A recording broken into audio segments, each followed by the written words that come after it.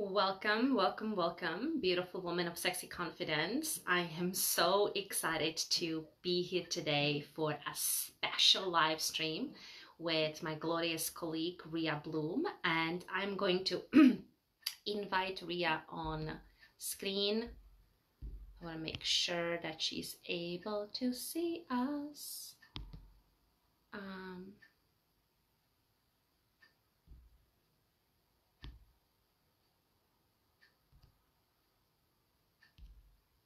All right, so Ria will be with us here shortly, and I'm so incredibly excited to bring her on with us and really create this exquisite, beautiful dive into you understanding the 6 stages of your exquisite sexuality.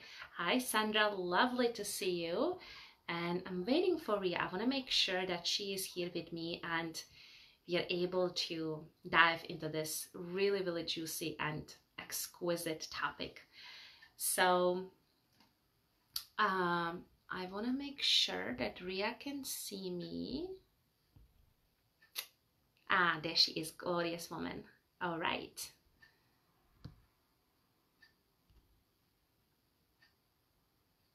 All right. So Ria is coming to join me. I'm so excited about. Hey, darling. So beautiful to have you here with me today. Thank you so much for stepping into this space, Ria. It's glorious to see you this morning. Good morning to you and evening for me. Oh, it's so good to see you, beautiful. So happy to be here. I'm just such a huge fan of yours. And I just love sexy confidence. I mean, does it get any better than that? Everyone wants to be sexy and confident, but not everyone actually acknowledges that out loud, right? Yes, and confidence is extraordinarily sexy. I mean, if we could just feel comfortable and confident in our skin, right? I mean, it's like beyond just comfortable, it's like confident to then exude and radiate beauty and love. It's just absolutely phenomenal. Such an incredible thing. So happy to be here, Dagmar. Yes, thank you so much. And I'm so incredibly honored to have you here with me and Mm. dive into the topic that I would say is very misunderstood and deeply Mm. underexplored. And at the same time, it offers like just an exquisite framework for people to understand themselves, their impulses, their behaviors, their desires, which is the 6 stages of sexuality. Yes. And before we dive into that, I would love for you to really, really introduce yourself and introduce like your story. How did you come to work with sexuality, and what was your kind of journey to awakening into this sexual education path? Share it with us. Yes, absolutely. Thank you. So, I was in social organizational psychology, so business psychology, which is extraordinarily fascinating to work with organizations and companies and all the multiple levels and dynamics in which people operate. And something felt kind of empty in the boardroom, if you will. And the big elephant in the room is sexuality. Here we have these powerful leaders and powerful organizations that come together, and everyone is like buttoned up to the neck, you know, and there's this underlying disconnection to our bodies. And we all become these like talking heads, and there's just so much more to the world and to life. And I didn't realize my own wounding around my body and sexuality. And so I was lucky enough to stumble upon polyamory and open relationships. I was living in New York City at the time, and there's a huge, burner, underground, sex party scene. And I got involved with it, and I finally felt liberated and alive because I went from completely not acknowledging my own sexuality, my own body. I was a talking head, disconnected. And when I found the burner scene and self-expression and sex parties, it really opened something up. But then as I kept exploring further and went down the journey of Tantra and sacred sexuality, I realized the nuance and the subtleties and energy and how important it is to really deeply be connected to my values, to my heart, and really listen to my body. That my body is constantly speaking to me. And it's such a rich journey to go inward, to really, go on this path of self-acceptance. And part of self-acceptance is sexuality, that I am a sexual being, that being born in this human body is such an extraordinary gift. And so I stumbled upon something called ISTA, International School of Temple Arts, and they do trainings all around the world. I am honored and extraordinarily grateful to be organizing the first training in Japan this year, this November, which is huge because my father's Japanese. I was born and raised in Japan, and bringing sacred sexuality to my fatherland, to a country and a culture, that doesn't talk about feelings, let alone sexuality, is going to be extraordinary. And it gives me goosebumps, and yeah, super, super excited. And I really, when I learned about the 6 stages of sexual development, it was such an aha moment to have this framework be able to then, give me the perspective of what I've been through in my journey, because there were so many ups and downs, and finally getting to a place where I can have self-acceptance and find peace and really thrive in my sexuality, in my relationships with my body and in my life. I'm just so grateful to really, pass this knowledge on that has been extraordinarily healing for me, extraordinarily expansive in my journey. So super excited to dive right into this. That's Yeah. incredible. That's incredible. So what I really love, what you're sharing about the 6 stages of sexuality, is that it is a framework. And Yes. knowing, working with so many women, especially around sexual pain and sexual trauma, I know like diving into the sexuality is such a terrifying piece for most women. And to me, having a framework that you're going to share with us, I'm so excited about. It's like giving the context mind, giving the intellectual mind really space to orient itself. Mm. So then, eventually when, let's say, dive into JDAC practices or breath work or sensuality Mm. training or healing your shame or whatever the piece is, whatever the pieces are, you're being oriented within the framework that creates safety, it creates psychological safety, and it really allows people, allows women to have a roadmap around moving, around that experience, and around that healing if healing is required, or around deepening their pleasure or deepening their connection if that's so they're growing at. Mm-hmm. Yes, yes, yes, yes. So good. It's really true, like the body, I'm sure you talk a lot about this, is the nervous system, right? And we're constantly checking our environment to see, are you a friend? Are you a foe? Are you a friend? Are you a foe? And the mind is designed for survival, right? Like the mind is wired and is the lens in which we make sure we're safe. And so really giving the mind a chance to, like, the metaphoric, like give it a hammock and a pina colada to just like kind of like give it a vacation, because it's like constantly going, it's like give your mind a vacation, or like just invite it to like have a nice comfortable seat on a really beautiful pillow, give it a nice little shoulder rub or a hug, and say, hey, we're going to be all right. We're on this journey together, mind, body, heart, spirit, soul. Like, don't worry, we've got you. You don't have to be, driving this thing called life by yourself. And part of that is, the framework of the 6 stages of really, recognizing that it's all beautiful wherever you are on this path, and to really know that there's gonna be the next stage that we get to develop into and grow into, which is beautiful because the mind loves progress. We love to know that we're moving forward. There you go. Love this. Yes, mind loves progress. Yes. So let's dive right into it. Let's dive into Yes. the stages. The first one being innocence, sexual. Yes. Tell us about sex. Absolutely. I'm sure you as a mother, have gotten to really witness this in your baby, and that we are all born completely innocent. We're born into this world. Mom and dad had sex, for most of us. Like some of us, maybe a little bit of science was involved, maybe a lot of praying was involved. Great. But for most of us, sexuality and sex, not just sperm and the egg, but it's life force energy.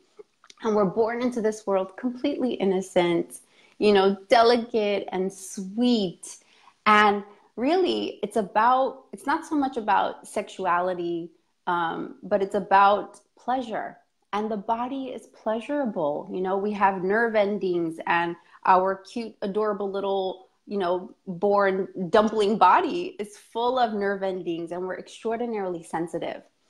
So just knowing that the first stage, that every single one of us was born completely innocent, without any imprint, absolutely, a blank slate, if you will, of just pure pleasure.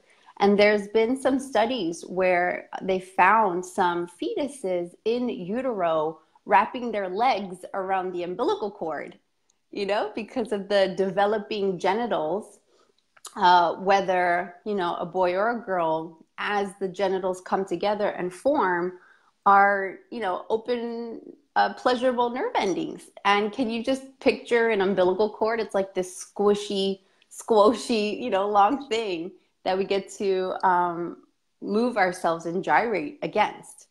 So it's just about knowing that we were born completely innocent, free, just sexual beings. Just, if you could remember a time when you were a kid and you were touching yourself, like touching your genitals because it just felt good. Or you would run around naked, because you're like, why do I have to wear these tight, elastic underwear, that cuts the circulation and I can't feel any air? Like there's a lot of moments I can remember personally of my mother or, an adult telling me to do something. And I'm like, why are we doing that? Like it doesn't make sense. And I remember going to bed naked as a little kid and just feeling extraordinarily free in my body, in my expression, in my life. Yeah. Mm-hmm. That is beautiful. And it's, it creates such an beautiful invitation of remembrance of that sense and that pure sense of wonder. And I remember in my own sexual healing journey, when I have been invited to reclaim this lost piece of myself, innocence, it was very, very tender journey, and it brought a lot of grief and a lot of stored and unhealed emotional pain, and at the same time, that tremendous sense of like awe and capacity for really what is available for me to feel inside of my body. Yeah.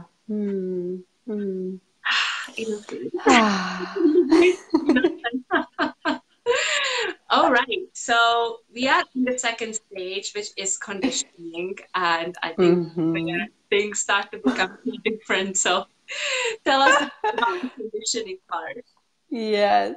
Well, so, imagine this newborn dumpling who's like, oh my God, what is this thing? This is my body. It's so pleasurable. And we are born into a world that already exists. And the world that already exists teaches us, how to speak, how to act, how to behave, what's okay, what's not okay, inappropriate, appropriate language, words, right? So whereas the world of innocence was probably pre-rational, so just sensations and feelings before words, before logic. I mean, you know, your brain's barely developed. You're just like coming into this world with feelings and sensations, and then bam, stage 2 is where all the conditioning happens. You know, that's private, don't touch yourself, that's shameful, that's dirty, no, all of this programming that we get and conditioning around what's inappropriate and not appropriate just completely shuts us down.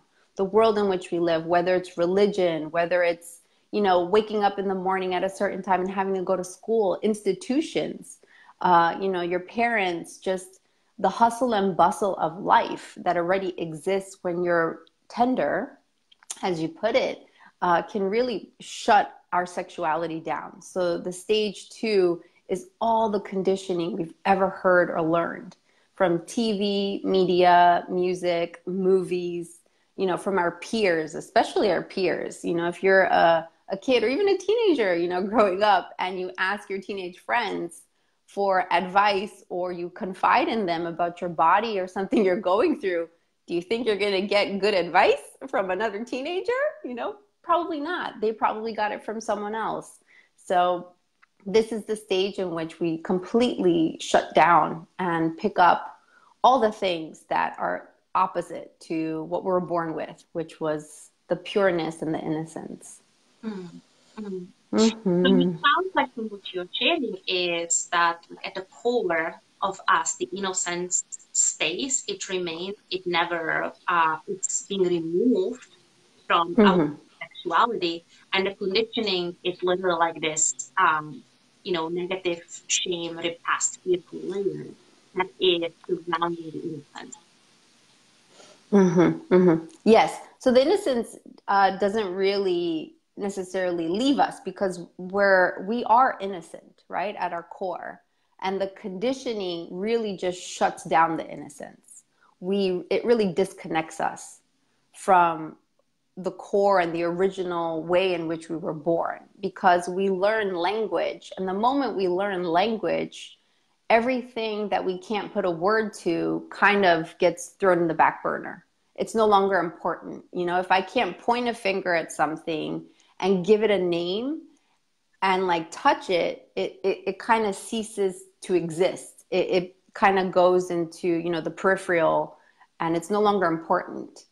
And we're so wired for belonging. We really want to be accepted and to belong. And especially, you know, I remember preteen to teenage years. I mean, my goodness, I veered so far away from who I am or who I was to just fit in. That was my number one priority in life at that age, was to just fit in. It was survival. It was like, you know, do or die.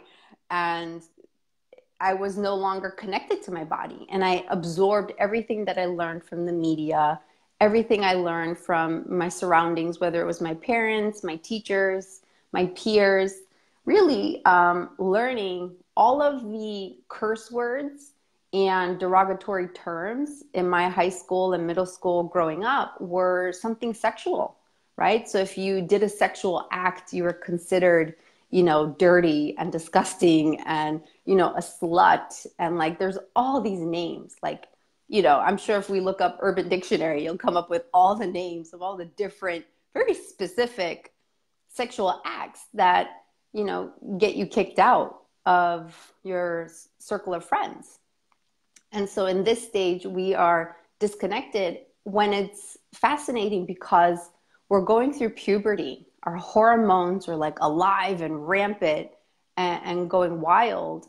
And at such a tender place in our awakening, in our development, in our initiation into adulthood, to then get this conditioning and shut it down, it's like double trauma. Mm. Yeah. That everyone carries and no one knows about. Yes. Mm. Wow. I already like yeah. My mind is already blown. Thank you so much. Aww. So the third stage is push through. Mm-hmm. I'm actually really, really curious. What is this about? Yes. So, you know, even though we completely get shut down in stage 2 with conditioning, because we're wired to belong, we're wired to just absorb and learn whatever it is that's going to help us to fit in with our friends and our family, we need our sexuality. I mean, this is like, you know, core to being a human being. Even though we're civilized and we wear clothes and, you know, we do certain things and don't do other things, we're still living in an animal body. You know, we have a nervous system and blood flow, and we're wired to have sexual energy. I mean, the genitalia, it's extraordinarily pleasurable. It's also a creative center. So we have our innocence, and on top of that, we have conditioning. And now it's like we got to like really push through all of the layers and just act. So it's almost rebellious. It's maybe, I think by stage 3, you've had a couple of lovers. By now, you've engaged sexually. So maybe young adulthood to late teenage years, depending. And you're like, this really sucks, you know, but you're forcing it and really moving through it in a very aggressive way. So stage 3, there's a lot of force to it. There's a lot of pretending on top of our innocence, our original essence. And in stage 2, like the conditioning, we're trying to like push it. We're not necessarily doing anything with it. It's still there. It's very much there. And so we have to get through and find the cracks and just like be very forceful. So, you know, if I think about my own push through stage, it was, you know, I started having sex when I was 14 years old. I was in love with my high school sweetheart. And I was so ashamed of having sex with my boyfriend, who I was completely in love with. But because of the culture that I grew up in, I had to hide it and keep it hidden. But then I would do things like on the weekend, you know, go drinking and get tipsy and use alcohol as a way to kind of inebriate me, to be able to then, you know, engage sexually and feel as if I was liberated, you know. But then there were consequences of a lot of shame and a lot of guilt that would come up from these rebellious binging acts, if you will. Yeah. I think so many women can like really resonate with this, that late teens, early 20s, like having so much rebellion and needing to use substances to sort of bypass some of the subtle voices in the head, right? The voices of conditioning, and, you know, emerge into that state of rebellion in order to actually engage sexually or have sexual experience, whatever form and shape that is, and really be in that. And I would say, and I would really love to know your thoughts on this, people who have things like sexual addiction, would you say that there is actually of like being stuck in the rebellion phase?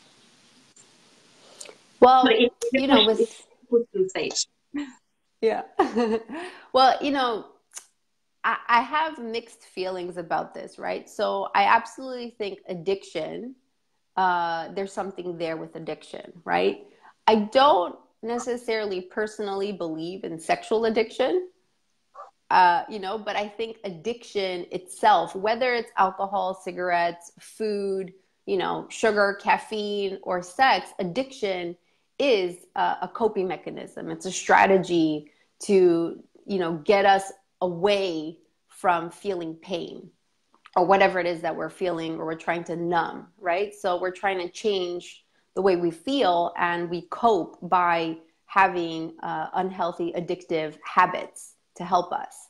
Now, sexual addiction, it's a very interesting one. I think it's on a case-by-case scenario with certain people, but, you know, I think just some of the research I've done around sexual addiction, there is this lens that, you know, sex is shameful, right? So there's already this lens that you're only supposed to have sex in very specific conditions, married, you know, monogamously with one partner. You're supposed to be a virgin before you have it. Like, there's all these conditionings around like what's appropriate and what's inappropriate, and it's so narrow that if someone veers off of that narrow definition of what's acceptable, then they start using labels like sexual addiction. And it's possible if it's unhealthy, then absolutely it's part of the stage 3 of just like forceful pushing through, kind of ignoring what's healthy to myself without, there's like no self-reflection, right? In stage 3, we're not really thinking about, is this good for me? Do I really want this? Have I really thought this through? What's the impact? What's the cost on myself and the people around me? Is this really in alignment to my values? None of this has happened at this point, you know, because it's just completely unconscious and it's very forceful. Yeah. Push through, forceful. Wow. Yeah. All right, let's dive into stage 4, discovery. So discovery is exactly that. There's the thought of like, wait a minute, maybe there's a better way that, you know, all of this has to happen. And in stage 4 is the first time where you really think maybe everything we learned in stage 2 was total BS. Like maybe, you know, everything I learned, like I went to health class in high school and they were teaching us abstinence, right? Not really about safer sex or condoms or like any of this stuff, but they were like, just don't have sex, you know? There was even someone who said, hey, if you masturbate, you might break out on your hands with hives. There was like all this strange talk. And as a kid, you're just like, well, if an adult's saying this, you know, like, uh-oh, maybe that's going to happen. But then finally in stage 4, you're like, that's utter BS. None of this happened. Those teachers who were teaching me about sexual education, they weren't having any sex. They weren't practicing abstinence. They were just, you know, not dating or having any sex at all. So how easy for them to tell us horny teenagers to just don't do it. And so in stage 4, maybe you join an awesome group called Sexy Confidence. You know, maybe you pick up a book or you start YouTubing and really looking into different coaching or courses or programs to say, hey, there has to be a better way. I think, you know, I got a lot of BS taught to me and I was really forceful and I rebelled against this, but then I kind of hurt myself. It was a little harmful to my spirit, to my body in stage 3. And so in stage 4, we're trying to rectify and heal this, the trauma and the hurt that we didn't realize we were putting on ourselves by pushing through and being forceful around the conditioning. Yeah. Wow, amazing. So the discovery is really about like finding the answers and stepping on a healing path, stepping on a deep healing path, which is really, so like even the sexuality and healing in one sentence is such a revolutionary concept for most people. Everyone associates sex with intercourse and pleasure and orgasm. And in my own words, our sexual healing is such a huge aspect of how we support women getting out of pain into state of pleasure. And now we're talking really about like the entire stage of someone going through their deep healing journey in order to unravel the conditioning and the impulses for pushing through so they can ultimately like reclaim their whole self, their whole sexual self. Amazing. Yeah. So stage 5. Ooh, I'm really intrigued by sacred sexuality. Sacred sexuality. Yes. So, you know, in stage 4, we finally have the aha and realize there's got to be a better way. We start our healing journey and we heal all the trauma from forcing, you know, and pushing through stage 3 and all the conditioning. And now, you know, we heal all of that. And when we heal all of it, we get to come back to almost neutral. We kind of get back our innocence. But this stage 4 of innocence is as an adult, right? We're already having sex, we're having partners, we're engaging as an adult sexuality, which is different in quality. And in stage 5, it goes even beyond just the neutral heal journey. But now we're going into a realm of knowing that my sex is sacred. And not sacred as in limited and that it's special because it's limited, but sacred in that it's holy. That my orgasms and the goddess and being born in this body is a gift. That I can connect to the divine and to the universe and to nature, you know, to God, to the goddess, to the spirit, and beyond. That it's a form of awakening. And really opening up, you know, the different chakra systems, and to just know that I can really channel my sexuality and my creative energy as a spiritual path, that there's something really, really beautiful to my sexuality. So I can then lean into my sexual energy and practice things like sex magic, and channeling the orgasmic energy and the power for manifestation, you know, whether it's wanting a delicious new partner or business venture or money, or, you know, really bringing the health of my family and my friends into my prayers. That my sex and my orgasms and my body, my sexuality is my prayer into the universe. That if I am this embodied goddess walking amongst the earth, I get to radiate this energy out into the world. So it goes even beyond the healing journey, and it goes towards expansion and enlightenment. Wow. Total goosebumps. Absolute goosebumps. Wow.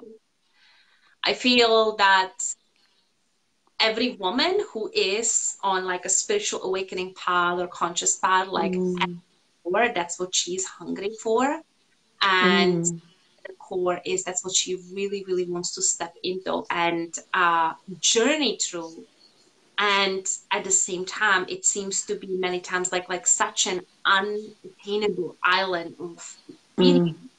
The amount of women I'm speaking to every single day that, you know, can orgasm only in a state of shame, or only in a state of like being so disconnected from their body, or that sense of wonder, sense of oneness, and that deep pain. Like you can literally feel how visceral that pain is around having a different experience, having that state of oneness and unity and divine connection is so palpable. And I have literally never heard anyone speaking about it more beautifully than me now.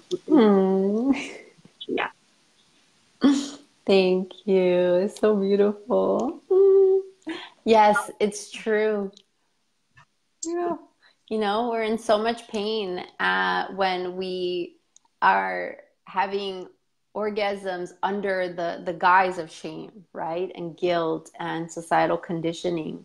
So then the sexual experience kind of gets reinforced as shameful, right? So when we're having, whether it's self-pleasure or making love, when we are opening up our bodies into this vulnerable states of, you know, sexual energy, and then on top of that, there's shame without proper, you know, perhaps guidance or knowing and remembering that my sexuality and my orgasm, my pleasure is my prayer. It's beautiful. It's healing. It's nourishing. That it's something to really be celebrated, and you know, really like have so much reverence for. To then rewire that, to come out of that into this place of perhaps exploring Tantra, exploring, you know, sacred sexuality. There's so many different branches and studies, but to just know that I am a physical embodiment of the divine, that I come from the goddess herself, and my yoni and my body is a temple that's not. So, you know, it's interesting, right? Like, so my mother, I remember at a young age, she was like, Ria, your body is a temple. And I'm like, cool. That's so cool. Okay, so what does that mean? And she's like, that means don't let anyone touch it. And I was like, what? That's so sad. It's like we have this idea that temples, you put these like barbed wires, or even like, VIP section at a club, there's like these red ropes, these velvet ropes that kind of like stay away, only for the elite, only for the best. But really, I mean, the temple space is where you come to bring yourself. You bring your sorrows, you bring your joy, you bring your hopes and your grief and your fantasies, and you come to the temples for healing, for manifestation. You come to give yourself, and that really these sacred temples are meant to be shared. They're meant to be visited. They're meant to be, The key word here. You're meant to visit yourself down there quite often. Not just that's right. When your husband is desperate. Yeah. And, like, this can be a little controversial, but beyond that, it's like, my temple and my genitals they're not mine. I think they're mine, but they're not mine. They're meant to be shared and visited, from near to far, travel across. It's a pilgrimage to come to these sacred places and come in honor, come in reverence, come to give and to dedicate, for a higher, beautiful manifestation, whether it's peace or abundance or health, wealth, love. It's really something to be explored and celebrated. Yeah. Yeah. I am personally in definitely the stage of discovery. I'm going through like massive healing journey, and I had like these glimpses of taste of the sacred sexuality, and I've experienced that with my husband. We are together for 14 years, and it has literally given us the doorway of this, unexplainable connection, unexplainable oneness and unity, and like literally having that visceral sense that we are better together. We can create something better together than having our solo journey. And it is, without a question, the medicine that every single long-term relationship needs. Every single couple, every single, container of togetherness really, really needs to have a doorway into it. Otherwise, it happens. Like guys, people get upset, and it creates such a deep, visceral wounding. Then more often leads to breakups, leads to separations, leads to sex addictions, leads to porn addictions. I mean, it is like such a big wounding in our society, right? Yeah, I mean, you really hit the nail on the head with medicine, right? So even if, let's just hypothetically, we live in an ideal world and we had the perfect childhood, no conditioning, we get to skip, stage 2, 3, and 4, and we just go straight from 1 to 5, right? Let's just pretend hypothetically, even then we're still born into a world where other people are suffering. And even if we have the perfect childhood and the perfect relationship and the perfect life, there are other people who don't. And other people are really in need of medicine. And so sacred sexuality in stage 5, if you can come from a place of medicine and, showing people to remember, hey, it's okay. And that you can come back to your body, you're safe. You can feel pleasure. It's okay. You don't have to constantly be running around surviving all the time. That it is very, very medicinal. And it can be extraordinarily healing for couples who have gone through quite the journey to be able to just put everything down. It's like, hey, if you want to pick it back up, you can. You can pick up all the complaints. You can pick back up the luggage after, but let's just put it down for a second. and just really connect from the soul. So often, you know, like I would say stage 2, 3, 2 and 3 mostly. And then, you know, 4, it's really the personal journey, right? Like the personality, very earthly journey. And that stage 5, similar to stage 1, there's something very ethereal about it. There's very something spiritual in quality. It's transpersonal. It's beyond just the personality, and really being able to meet yourself on that level, on that soul level, and to meet your lover on that soul level can just instantaneously heal, you know, trauma that we've been working with for years, because we live in a traumatized world that just reinforces the trauma. And if the world had a personality, the world doesn't want you to awaken. The world wants to keep you shut down. The world wants to keep you disconnected. Because if you start speaking the truth about connection and you start really connecting, it's going to force the world to then look at itself.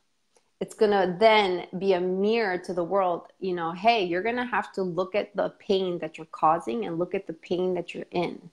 Because the only way through the pain is through it. It's by really. Yes, feeling is the pain. Power. Feeling is the superpower. And you're touching on something so incredibly important. So I was on a call with an amazing woman the other day, and we're talking about the opportunity of us working together as she's going through pretty much a crisis in her marriage. And there was, you know, a lot of pain for her around kind of, you know, I'm going to invest this amount of money, and all sort of story around, oh, my husband is asshole, it's not going to work because he's an asshole, and like all sort of da-di-da-di-da. And at the core, it boils down like literally for her, you know what, I will rather get divorced than actually going through this possibly deeply healing journey with you and falling down on my knees because it's not gonna work. And that manifestation to what you just shared, it's like people are really scared of going through that pain and going through like really feeling and experiencing and journeying through the vessel that lives inside of their bodies. And without question, like what I had to do in my own journey when I was healing from, you know, kidnap of my son and the terror around stepping into pregnancy and mothering, just everything to do with sexuality, every fucking thing on the planet, there was, I really had to step into the place of being willing to be present with my pain. It was like literally, I felt like I'm gonna fall apart, but I had to be in that pain. And the glimpses of my journey and the conception of my boy Rumi was absolutely his of sacred sexuality. It was one of the most incredible experiences of my life. I felt the spirit literally. The day me and my husband had conceived our baby, I felt the spirit in my womb, and it was breathtaking, life-changing experience. Ah, so nourishing. Ooh, I feel it in my chest, in my heart, in my shoulders. Wow. Wow. Wow. You're absolutely right. It's you know, words fail to describe the fullness and the richness. It's like it's so decadent. It's the best part of humanity. It's the best part of being alive. Amazing. All right. See, acceptance. Yes. Beautiful. So, you know, just like in many spiritual circles or groups, there's this idea of ascension, right? Like of going up, right? So we have this, whether it's, you know, we think heaven's above us or our higher self, we really idealize height and going up and upward mobility, right? And so even in the sacred sexuality stage of stage 5, you're really like, oh my God, the goddess, oh, my orgasms are a prayer. And you come from this really excruciating place of stage 2 and 3. And then finally in stage 4, you have a massive breakthrough. And then in stage 5, you just keep going up and up and up.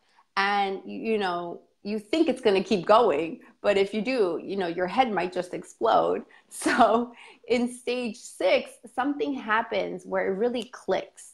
And it's stage 6, and acceptance is this really grounding, coming home feeling where you realize in acceptance that, oh my goodness, all of the stages are beautiful. That I accept that I have been through every single stage and they are all beautiful. They were all part of my journey. That I celebrate and I accept all of the stages, even the most painful of stages. You know, even stage 2, conditioning. I'm so grateful to have been conditioned. I'm so grateful to go through stage 3 of forcing through and traumatizing myself. I'm so grateful and I accept stage 4 of the discovery of sacred sexuality. And when you get to a stage 6, there's something that happens where you really touch back down to earth after having tasted heaven. And in stage 6 of acceptance, it's really bringing heaven on earth, where you are embodied and you accept your sexuality, and you might still, you know, fluctuate up and down, but you recognize everything's okay. There's this real deep sense of harmony, living in your body, living in your skin, finding peace. And in stage 6, when you look at other people, your friends, your family, your partner, your beloved, your children, you know, your parents, you can recognize what stage they're in, and it's okay. You know, because if we're in a different stage, we might push and force our stage or our knowledge onto other people, or we might point the finger and judge them or criticize them or name call them. But if you can get to a place of stage 6, you're like, wow, I love you just the way you are, no matter where you are, no matter who you are. And what a beautiful place, right? Because if you can be in that space of total acceptance, nothing matters. Like nothing will get you down. Because even if someone really close to you is having the worst day possible, you can look at them with loving eyes. You look at them with total reverence and honoring and respecting their journey, respecting their path, respecting that there's these different stages that people need to go through. And only when you can rub your nose in the stage can you really collect wisdom from it. There's just certain things in life that you have to go through to get it, right? And absolutely there are hacks, there are ways to be guided and to skip through extra harm or extra damage and to avoid that. But the natural development itself is a natural development. Mm-hmm. So in stage 6, it's just accepting that all the stages are beautiful. Amazing. Beautiful. So yeah, I really invite the witness consciousness and beautiful broad spectrum around the possibilities and ranges of human experiences, and it's a profound sense of compassion towards other people's lives. Yes, amazing. Yes, total compassion. It's compassion for yourself, for what you've been through, you know, compassion for all the things you did that were harmful to yourself and to other people. And you're in a stage of real, you know, true forgiveness is really surrendering. And it's extraordinarily, it takes courage. It takes courage, and only the brave can really surrender and really forgive. Actually, yeah. It's so counterintuitive, right? Because the world teaches you to toughen up, and that, you know, toughening up is this very specific, narrow, again, conditioned way of being, right? It's a very clear black and white world we live in, when the truth is, hey, like, to admit that I was wrong, to apologize, to ask for forgiveness, to then forgive myself, that takes guts. You know, it takes a big person. All right, so let's get personal. I'm sure women who are listening to this, Yes. many women will be listening on the replay. If you're doing that, definitely let us know in the comments, type a replay, and ask Ria any questions. She's absolutely amazing. But let's get a little personal, and I would love to know what is your current stage? Like, where are you at? Beautiful. Thank you for asking. So what's interesting about this is that you can have different parts of you stuck in different stages. Mm-hmm. And, you know, so not to get too geeky, because I love to like nerd out on this, but I have definitely have experienced all 6 stages. And I think I'm in the place right now of like going between stage 6 and 4, right? So like I accept all of it, but then I go into this new stage of discovery, because I unlock another part of conditioning that I didn't even know I had until I experienced it, until I'm able to have the observant and the witness, like you mentioned earlier, to see, wait a minute, something's happening where I'm being forceful. This isn't coming easy to me. Like I'm not experiencing harmony. I'm experiencing effort. Oh, that's because I'm pushing through something. Oh, what am I pushing through? Whoa, I had this conditioning. Whoa, I'm discovering the conditioning. Okay, let me whip up some sex magic around this for healing. You know? And then I go through the healing and I'm like, oh, that was so beautiful. And now I have compassion for anyone who experiences forcefulness, you know, whether it's, I was forcing blowjobs at one point, you know, my throat would shut down and I just didn't want to give a blowjob, and I didn't understand why until I remember that that was like the #1 no in high school, right? Like a lot of girls would give blowjobs so they wouldn't have to have sex. So strange. But then giving a blowjob was like the biggest taboo, that almost having sex was less taboo than giving a blowjob. There was this very strange name calling, you know? I remember one of the names was like, you're a chicken head if you give head. And that was a bad thing. You did not want to be a chicken head. I can't. We make these things up, you know? And so I remember I had all this conditioning. Oh, it gets even worse, but it's kind of funny. So when I was 14 and I was in love with my high school sweetheart, he really wanted a blowjob, and I was so terrified that I took aluminum wrap, like tinfoil that you wrap your food in, and I put it around his cock and his penis to make him say, like, I don't want this. You know, if this is how it's going to happen, I don't want this.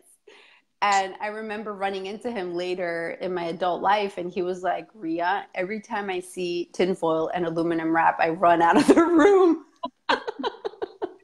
Memory for life.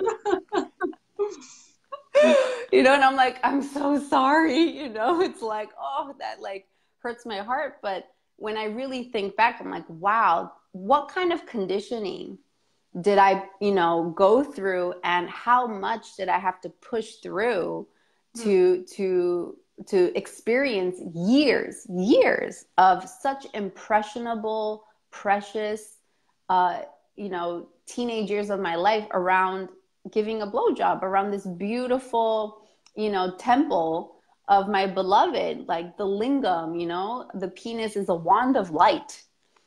And that wherever the penis touches. Wand of light. I've never heard that before. Wow. Yeah. Lingam, it's a wand of light. And every stroke brings more love and more light into me. I mean, having sex from that place versus like, it's so different. It changes the game. Yes, I want every single woman to like bring that into their mind and into their heart, into their wombs. It's exquisite. Yes. So, before we start to wrap up, I would love to know from you, as women are listening to this, they are sort of understanding the stages and they are finding themselves. I would say most women in this group are in the stage 4, in the discovery. Yeah, like looking for the guidance, the solution, the Yes. answer, the healing. So most women would be in the discovery. So what would you say is like the next step, or what needs to happen to actually channel from one stage to another, knowing what you share is the natural development of human sexuality, but also knowing what both you and I know on a very deep level, there is such a power in having a container, having a mentor, having someone taking you step by step through this, knowing the process, holding the safe net for you. What would you say, like, what is the process of getting from the discovery stage into the sacred sexuality stage? Beautiful, beautiful question. Yes. I would say to really just rub your nose in it. Just keep going for it. You know, it's like no matter how much you work out, and let's say you get a rock solid bodybuilder body, right? No matter how fit you are, no matter how much money you make, no matter how famous you get, none of these things mean you have accepted yourself. Like self-acceptance is the most extraordinarily rewarding journey, no matter how beautiful, rich, and famous you are. Because we know plenty of beautiful, rich, and famous people who haven't accepted themselves. Or hanging And themselves, so, committing suicide. yeah. And so whenever we seek validation outside of ourselves, we won't ever get in touch with that void. And the void, that hole that we feel, you know, the apathy, or, you know, just wherever we feel dead inside, just go after it. You know, really look at yourself, look at your shadows, and why not do it in a beautiful, supportive container like Sexy Confidence, and under the guise of like the most incredible, you know, woman hero, you know, Dagmar, who can like hold point for that. You know, it's like someone who's gone through it. Like definitely 100%, I would say look for a mentor that really resonates for you, that really speaks to you for your journey, and have someone who's gone through this help guide you. Because sure, you can, you know, do it on your own, but it might just take a couple extra years. And why not get the shortcuts so that you can really dive in? And then I think another piece here is to really, how do you learn, right? Because how we learn as children is not the same how we learn as adults. And so adult learning, to really think about, am I a visual learner, auditory, or kinesthetic? These are some good frameworks to think about. There's other learning tests you can take online for free. Just figure out what's the best learning style, because maybe an online course might be a really good fit for you, or maybe going to a workshop or an event and being live in person could really work for you. Or maybe just do all of it, right? Like that's me. I like to dive in head first and then figure things out later. But figure out what works for you. Not everyone is built the same way. And just really take yourself out on this date, that you don't have to have all the answers. I don't have all the answers. And that's what makes life worth living, because I'm so curious and interested and hungry to keep going deeper and deeper. Beautiful, beautiful. And I would say that's definitely like a distinguishing factor, that when you are devoted to your sexual development, it puts you in connection with life. Yes. It creates profound sense of curiosity, profound sense of wonder around healing and moving forward and finding the new answers, always knowing that that is like you are on the path of evolution and growth, which is extraordinary. So gorgeous, Ria. Yes. You have blew my mind. You have blew my mind. But I'm like, wow, this framework is gold, is worth a gold mine. And you Mm. have invoked something deep inside of me, and I'm absolutely positive, Mm. absolutely certain that you have invoked something very powerful and beautiful in the amazing women that are listening, they're watching on replay. If you're watching right now, if you're listening right now, give some hearts, give some love to Ria. She's the absolute Mm. power. And I'm positive that there'll be women who want to learn more from you. So what is the best way to get in touch with you? Absolutely. You know, send me a private message here on Facebook, leave a comment on this thread.